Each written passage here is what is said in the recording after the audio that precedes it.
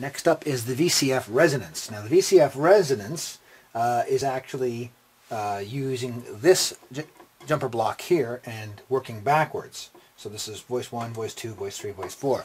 But because I've got my calibrator kit, all I had to do was turn this all the way up to voice number 1 on the other side, and I'm going to work backwards. The program to load is program 3, not program 4, so this other side of the thing actually is used in program 3, my mistake from earlier on when I said it was a program 4 thing. So I have got program 3 selected, alright, and this is basically a filter oscillating program, and I am listening to, again, I have the headphones. I have some headphones plugged into the audio out, so you're going to faintly hear it. But I'm going to hit C4. That's what they say to hit on the keyboard, key bed. So this is C1, C2, C3, and this is C4 right here. Okay. And what I've noticed is, let's have a look. Here's both our iPad through the camera, not the camera, but through the microphone connector showing, and then here is the scope outputs. And if I stop playing, audio output stops, but that signal continues to be transmitted through this test point.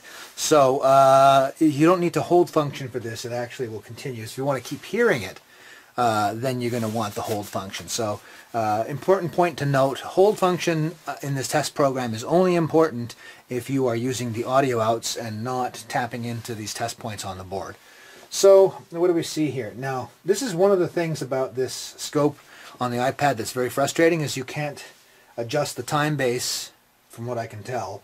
I'm just taking a look at the various settings and it's really quite limited like that. You can't change the time base, you can't change the amplitude scaling, so in a lot of ways it's kind of great for visual but not that useful. Over here up on my scope I've got its display functions engaged, which is really nice. So I can see that we've got a 49% duty cycle, almost 50%, but really important here is the 4.28 volts peak to peak that's being generated by that. And then over here I'm actually seeing a frequency count in hertz, and over here this is the voltage RMS, root mean squared, which is kind of an average value of the voltage of the AC signal. Anyway, not to worry about that one, that's kind of neither here nor there. The really important thing here is the volts peak to peak, and we don't have any display techniques here on this program. So what I'm going to do is I'm just going to close this program, and I'm going to go to this other one which I loaded, and unfortunately this other guy here only operates in vertical mode. Doesn't have a, and it's fundamentally a frequency meter, and if I tell it to go, it's going to tell me what the detected frequency is. And it says 1593.45, and I look at this, 1.59 kilohertz here. So this actually matches up very nicely. So this is a good app. This one here, I just turn it off there. And this is basically, it's just a frequency meter, and it'll give you a basic waveform. And then over here is one called Guitar Tuner.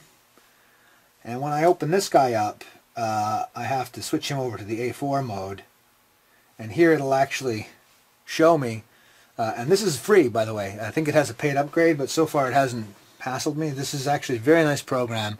It's the cheapest of the lot, and it'll tune your guitar as well, and it's also visually sexy, which I always like, because you've seen my editors, you know what I'm into. But at any rate, as you can see, it's not 100% happening. It gets a little confused because it is a guitar tuner, right? So let's close that guy down, and this is basically what I had going on. So we're back here to this guy, who he's telling us this is 2 milliseconds per division, and this is 100 millivolts per division. So you would actually have to pull an analog scope thing and count the things, but you can't actually calibrate, shift, or move anything, and you can't redefine the scale factors. So this is of limited utility. Now the other scope programs I saw were all ones that involved some sort of dock connector that you had to buy that was made by the maker of the app. And that's understandable, because for data acquisition you need a high quality digital analog to digital converters and so on and so forth, which is one of the reasons why I use this USB scope here. Because of course it has dedicated hardware for all of that stuff, and it came with scope probes already calibrated to work. So just putting this back into the clip mount.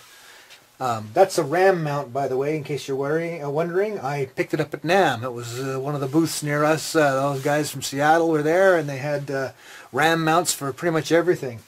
Mixers, handheld. I wanted to buy the handheld one, but I didn't have enough money. I bought this one for the iPad, because that's always a problem for me. And also I got one for a mixer, small mixer, which was a good deal. I'll have to see about getting the one for the handheld. So that basically, where it is, just the sort of aside there. We've got this going on with the scope nicely, and it's displaying everything. So we're going to go with this for the purposes of the next bit of calibration that we're doing. Because we're looking for voltage, and this is 4.28 volts peak to peak, and I think we want 4.8 volts peak to peak. And in fact, I know we want 4.8 volts peak to peak. I've done this enough times. So once I kind of get back into it, my memory banks reactivate. So, okay, the pots in question are right up here. So VR26, VR21, VR16, VR11, and they're basically the top row of pots, and they balance, and there are 6 of them. So the first thing I'm going to do is start adjusting this guy here, and I want to see the amplitude changing. Yep, that's beautiful. Okay, I'm going to switch over to the display here so that you can see it in action. Hopefully I'm not going to be blocking it. I'm going to let you see this both. Okay, like so. And am I going to be in the way? Okay, okay, you see that? So this is me adjusting, and I'm looking at the screen, and I want it to be 4.8, so I'm just watching this measured value.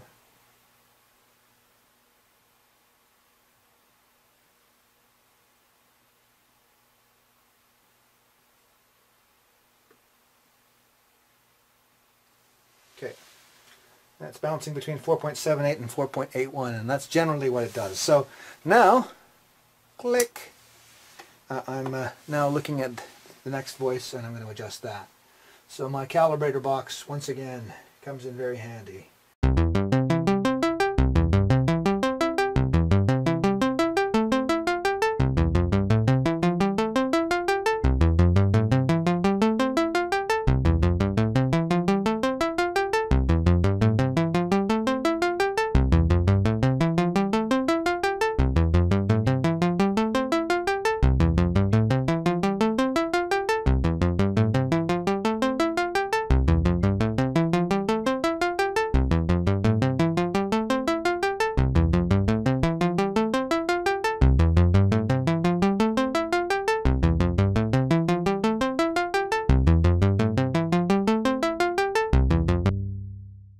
4.78, 4.81, we are good to go. And I really, now that we've got that going on, you could, I guess, if you had the reference, you could use the iPad one when you switch between.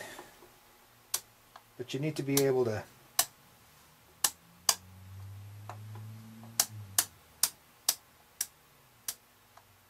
you get the idea. You could see that they were all the same without actually, except that my arm wasn't actually in the way, blocking it, the entire thing. Here, I'll do it again. You can see their amplitudes are all similar. But without the precision of the scope and its display, this is of limited utility for our purposes. See, you really do want this volts peak-to-peak display. And That's so far I haven't seen that in one of these use the microphone input guys. So that's that. Let's move on. Okay, now we're going to calibrate the VCA gain, and the VCA gain is calibrated by these guys. These ones here. Let me put my hand to the other hand, and they are basically that's VR27, VR22, VR17, and they basically follow the same track as the resonance trimmers. These are the VCF resonance trimmers are here along the top row. We just did those, and then these ones here are the VCA gain trimmers, and they are along the bottom. And if we weren't using the calibration box, we would have to move the test probe back to test point 1 on the leftmost block. But we don't have to do that. As you can see, all I had to do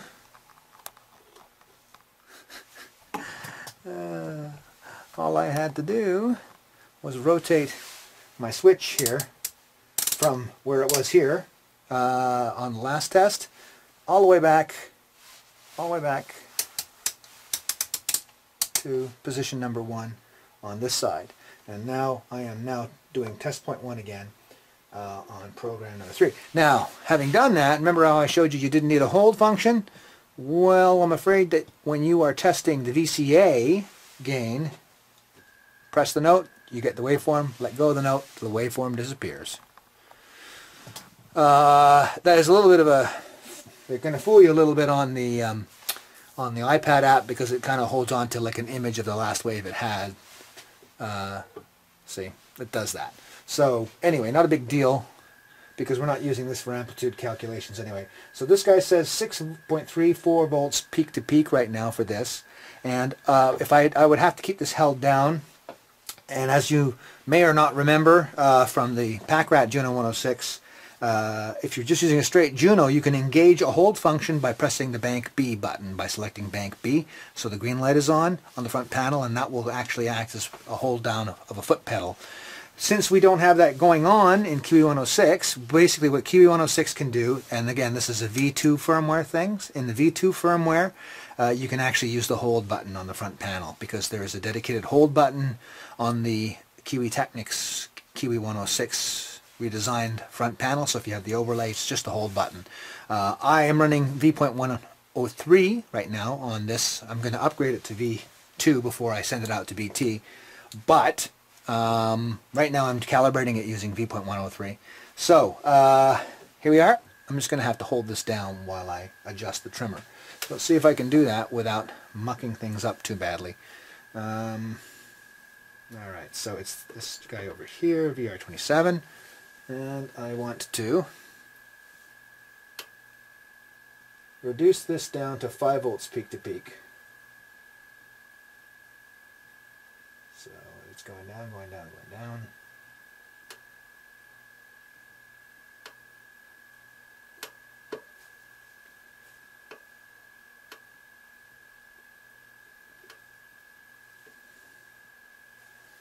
Okay.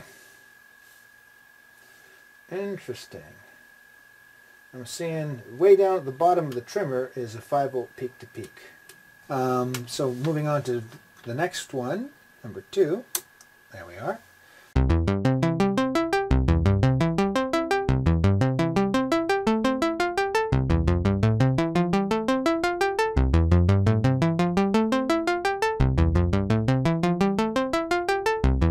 These guys are now beautifully calibrated, and it was very easy to do because I've got my fabulous box, which I'm always impressed by. Okay, so can't help it. It's a new toy and I built it, you know that feeling. All right, so let's move on.